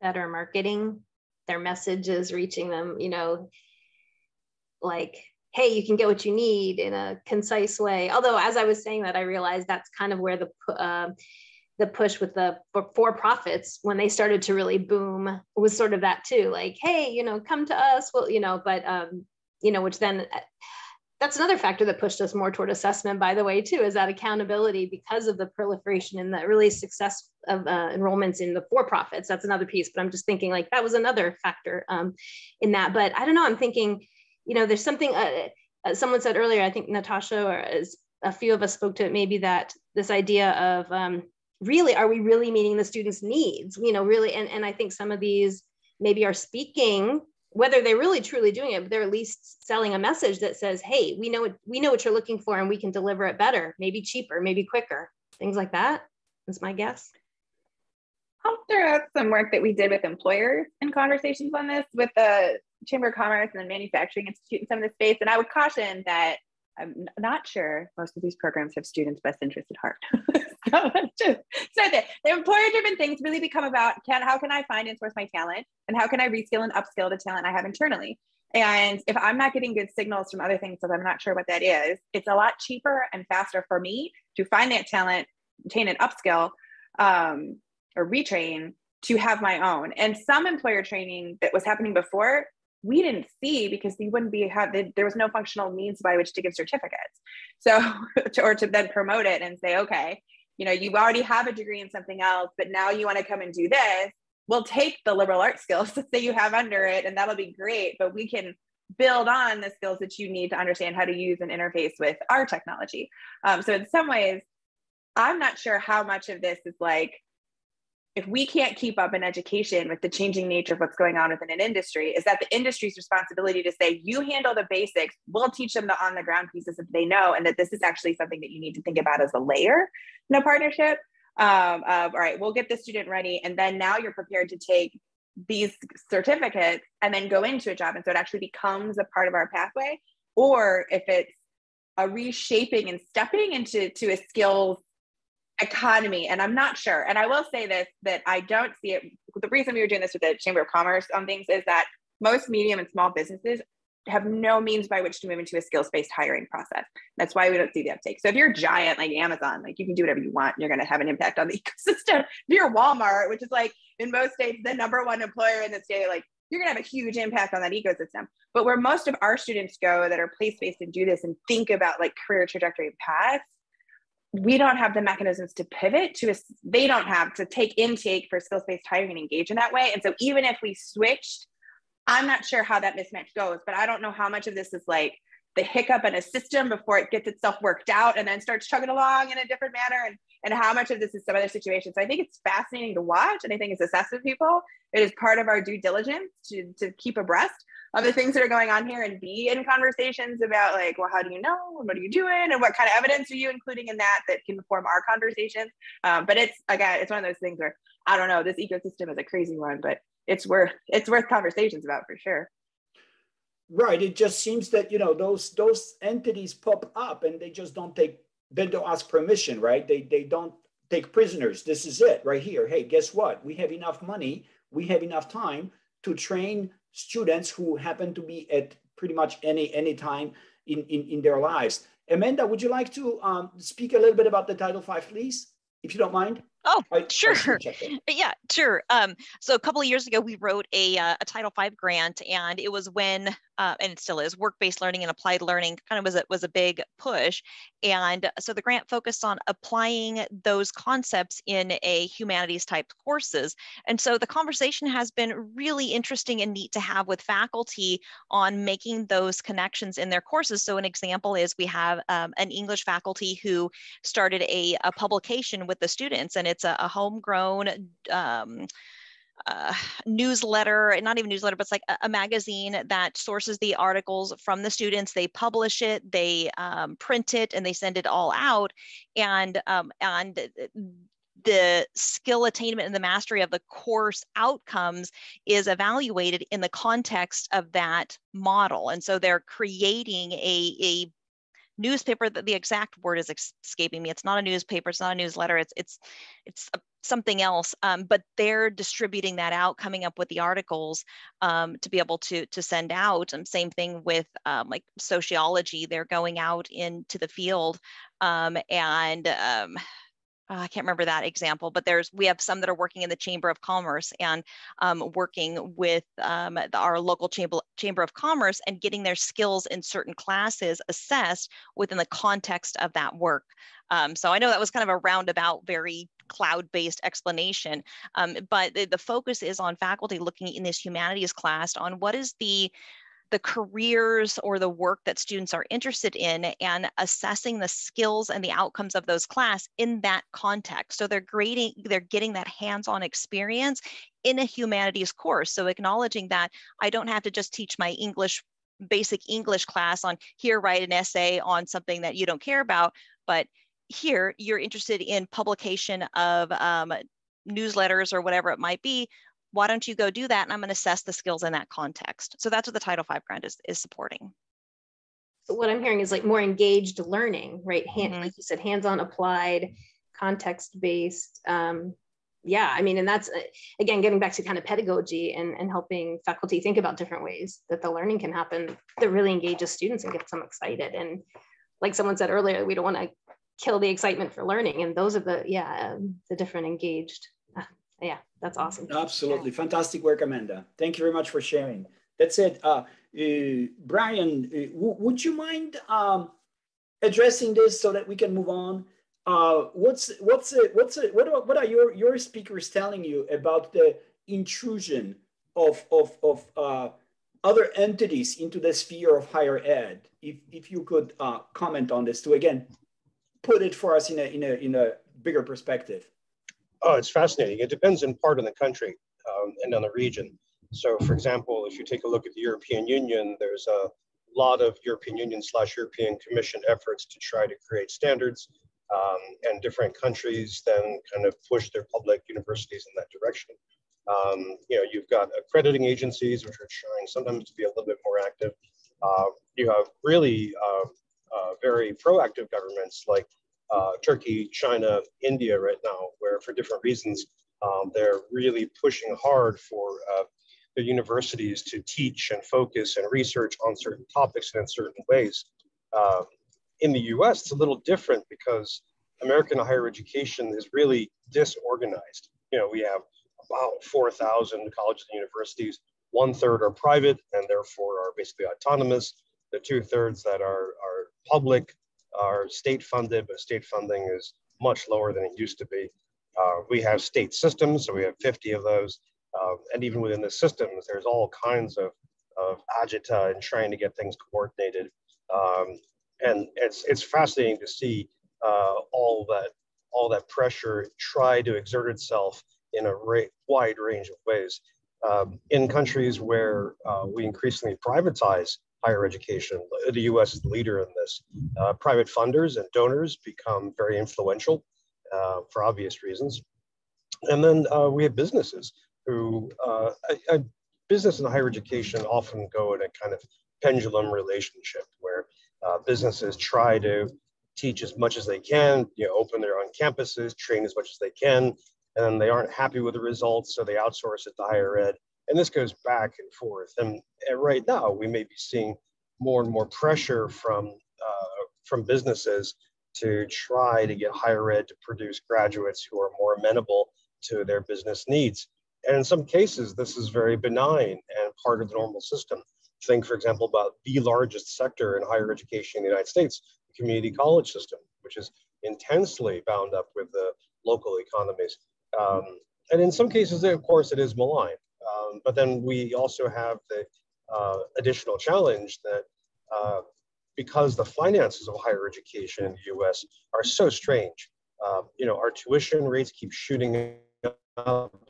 Our discount rates are shooting up right now. We just learned from the Cuba that our discount rate for first-year students is about 54.5%. That is to say, the kind of median student pays about half. And then we have the terrible bolus of student debt, which is around $1.7 trillion. So we have a lot of businesses that are trying to intervene and offer to help in order to compete. They're not really good at competition. As part of this, it really collapsed badly under the Obama administration. The Trump administration tried to resuscitate them, and they're still pretty weak. But I think we'll keep seeing all kinds of external actors, governments, funders, foundations, businesses, continue to keep poking and prodding us in order to try to improve what we do by their lights. Well, thank you. Thank you, Brian. Again, the bigger we think, the more complex it gets, obviously, right? And here we go. So I think, Amanda, because we are almost at the top of the hour here, would you mind please sharing our last slide? I don't think we have a chance to talk much about it. In the slide deck, I do have one slide titled Future, and I intentionally left it blank because I would like to hear our panelists, what they think, again, going back to this question of the Holy Grail, what it should be, what it could be, what in the world are we doing now? What is the direction that we need to be taking? We are all ears. Michelle, from your perspective, where do you think we could, and again, from Cal State system that you're representing is as Brian mentioned, we are educating a lot of students, right? What could we do differently? You had to throw it to me first. Please, if you don't mind. Sorry. I just happened to be, yeah. It's a tough one. The Holy Grail. When you said it earlier, even I thought, okay, wait, you gotta think, wow. I am optimistic about the efforts and the prodding along and the developing, the systems, like, as I'm sure, many coordinators in the room are doing, just like at the CSUs also, where we've got the distributed model, we've got assessment committees of faculty who are working, we have our annual student learning outcomes assessment reports at the program level, and that of course builds really to the accreditation, ultimately, this, academic program review. And so, that exists, but has really been sort of a little engine that could, I feel like, for many, many, many years. Again, accreditation has been there, we've had to do it, but I do feel like I've seen it. I was at Cal State LA before Dominguez Hills too. And in both institutions, I've seen really, like, we're building buy-in, I think, from more folks, more faculty. They are getting it. And so in terms of the keep chugging along and building it better into the reward structure, I think, and the compensation structure is an important piece always for folks, because everybody, like I said earlier, is working really, really hard and overtaxed on every level, staff and faculty, and so I'm optimistic. I don't know about the Holy Grail. I don't know if there's one Holy Grail, but I'll just stop there. Right. But Michelle, that's again, you're addressing the issue of faculty, and again, this is exactly what I get from faculty leaders that I speak on, campus and otherwise, is you're right. People are stretched thin. That's just that. There's, again, as Brian mentioned earlier, time and money, right? Mm-hmm. There is, people don't even need the release time anymore. There's just so much to do that really there's this fear of constant burnout. Yeah. And that's what we are after. So again, as probably Brian would attest to this, restructuring of the system or looking at it differently. It's just totally. Much bigger project that we can tackle. Go ahead, sorry. Right, we can get, like, short-term grants and things to help support these and to build it, but we know that that really should just be to launch it to then be institutionalized. And a lot of times I think institutions just rely on one grant to the next grant to the next grant and not really doing what really the intention, especially in the assessment space and building capacity across the institution really is about integrating it into the whole business processes, and that has to be part of the compensation structure and so forth for everybody. Or more positions for the capacity as well in IR and assessment across academic affairs and student affairs and so forth. Okay, I'll stop. Absolutely. Natasha, would you like to go next? Cheryl, actually, go ahead. I'll jump in because Michelle went a direction that I was thinking as well, that it's really about resource.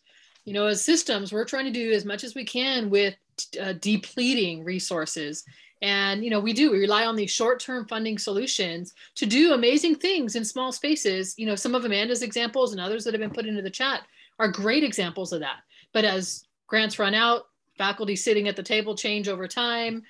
We don't get enough time to have those conversations with other colleges and other systems to share those good works often enough. Or if we do, there's not enough time in our daily schedule and all the demands we juggle, particularly as faculty, to reach into those spaces and engage, as regularly as so many people in this space have, fortunately. And so I think it's just finding ways to resource and then really using budgets as a sign of making this conversation and the evaluation of student learning and the professional development, not professional development, professional learning and collaboration that is necessary, making that a priority in our budgets rather than figuring out, what other item needs to be funded and thinking about learning in the last part of that conversation. So I think resource is huge, but, then it's not just the money. It's what structures can we build to help to reform our system. We know that's not easy either. And I like professional learning. I'll do some research on the term. Really appreciate this. Thank you very much, Cheryl. Natasha, would you like to speak to this next? Sure. And thank you, Michelle and Cheryl, for kicking us off on that part. I'm going to say that I'm not going to call out a holy grail because I think we're going to create it together and where this future space is. And I hope we do. I hope this is something that we create together and it is a space that we want to be in, that we find ourselves in, and not a space that is we are having to figure out how to exist and adapt within in that space. And so for me, what I want to put out here is sort of a call to the assessment professionals and anyone doing this work that you are uniquely positioned. You sit in such a great spot that is across the view that you have of learning, of students, of the systems. All of that is so unique. And we put so much on the back of our faculty and staff that they right now cannot carry. They just can't. And not that they could before, but it's pushed to a breaking point at this point. And so we need to rethink who our partners are, how we humanize our work.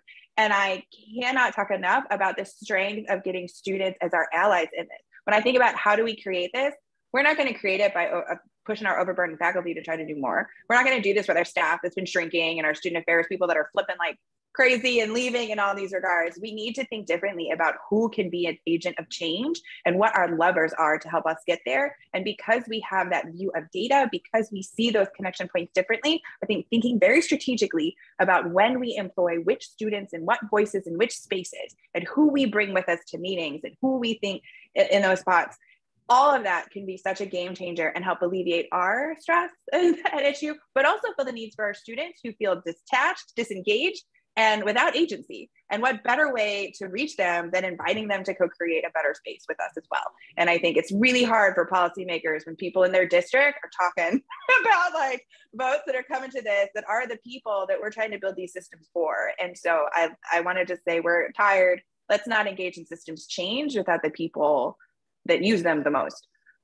But we got this, assessment folks. Like, there's nobody else that sees things the way that you do, and that's a strength. And so don't see it otherwise, please.